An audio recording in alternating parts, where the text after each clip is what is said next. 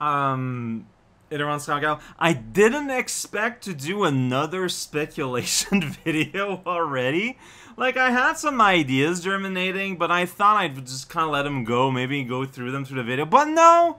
No, I think there's enough meat that I need to spend some time and just kind of speak over a completely static screen again. I don't know why this keeps happening. Like, I'm just putting that out there. Like, I am not guaranteeing a speculation video between every videos from going forward. Like, this is not the case at all. I feel like it just so happens that we are in an especially kind of dense part of the game. But, you know, like, this is not something that, you know, that are always going to happen going forward. It is not the case. This just so happens to be something video game. I don't know. Okay, so, I have had some ideas brewing that partially contradict what I was thinking about yesterday, but not entirely. But let's just go through what's going on in my head. What if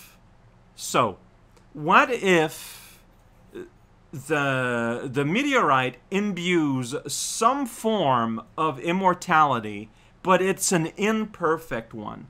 Like, what if when the real Cecil got quote-unquote shot by the meteorite piece, like when it was pierced and embedded in his body, what if it killed him, but it gave his body a form of immortality? Like, it will heal up, it will always be good, like it will always be working.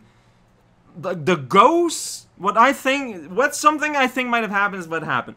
He died and his soul was set free, but because his body is still alive, his soul, his ghost is kind of like, what normally happens to ghosts doesn't happen, so it's just kind of hanging out there. And so you got the body essentially kind of like operating on its own. And so, real Cecil, as we know him, is more or less like an soulless automaton that's basically only operating on the id level, which is why it's so hell-bent on revenge, you know, and is like a pretty nasty piece of character. My theory is that Ray is Cecil's original ghost. He has a lot more stability than what we expect from the rules given. And he's there, he's an actual ghost. He has like the full range of powers if he wants to use them, but for whatever reason, he's constrained from acting, or he can't, or whatever. Like, whatever. But I would sincerely believe that that is what Ray is. That's why he lived multiple, like, times. So what is our Cecil? I think what happens that whenever that the body of Cecil dies, there's a process, right, where when you die it releases a ghost of some kind, but because it doesn't have a ghost, it still has to release something, and that something is this sort of like kind of half consciousness, like incomplete being, which is our ghost, which is our friendly Cecil, which is why he's kind of dim, which is why he doesn't remember so many things, which is why, you know, like, he has a personality, he can make decisions, but what he knows is extremely limited. Because the theory about, like, the real Cecil being the cat, I still believe that might be a possibility, but, so, like, that would explain why he would not be able to read, but that doesn't explain why he would have a concept of reading, if that makes sense. Like, Missile, he's a good boy, he's a nice little dude, but, like, he thinks on dog terms, not on human terms, so I don't know. And speaking of which, like, you know, like, it still doesn't, Body Cecil might still be a puppet. Like, we got the scene where he held his fist on the stove and he was cooking his arm, basically, and didn't react. But that just also could be because it's emblematic of the fact that he does not feel anything.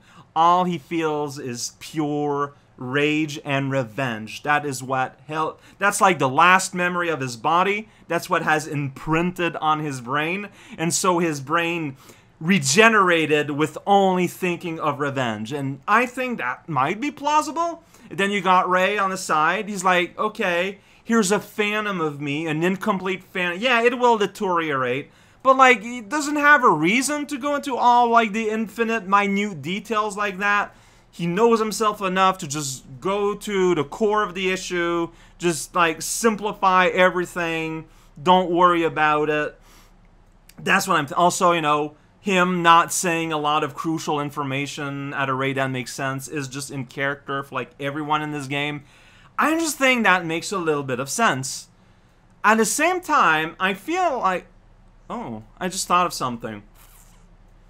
Okay, well, okay, I'm gonna go back to something. Missile. On the theory that the meteorite is supposed to grant immortality, although we explicitly cannot interact with organic things, I will remind everyone that Missile has possessed and swapped a leaf, an extremely organic object out there in nature. It is the lungs of a living being. Sure, it might be dead at that point once it's separated, but it is still organic in nature. And Missile was able to go in it no problem. I wonder if Missile would be able to just swap right back into his doggy body and essentially assume immortality that way. In which case, that would add credence to the fact that it's just a weird form of, like, bad immortality. Another explanation that I thought about, sort of like a like version 2B, if you will. When the meteorite shard smashed into Cecil's body, the meteorite shard had a personality, an incomplete one because it's a shard, it's not a rock, but it bullied his ghost out. So his ghost was pushed out, meteorite's thoughts, more or less, taking its place. And because it's incomplete, because it's just a rock, maybe it's really dumb, it just kind of, again, imprinted on the latest thoughts of Body Cecil and kind of took over. Ray, at this point, like, you know, he's willing to change things around to make things better because he's had 10 years to think on this, and maybe he just wants to move on, but he can't as long as all this is happening. Like, this is extremely possible, right? These are the thoughts that I have at this point. Once again, like, there's some conflict with my past thoughts, but that's fine, I think. Like, it's clear that by design, I have still an incomplete picture of what is going on. But this is where my headspace is resting at right now. I'm probably wrong on a lot. I don't know. This is pure speculation. I'm not saying there's going to be one of these every time, once again, but if I ever have enough meat to chew around loudly right in a microphone, I might as well.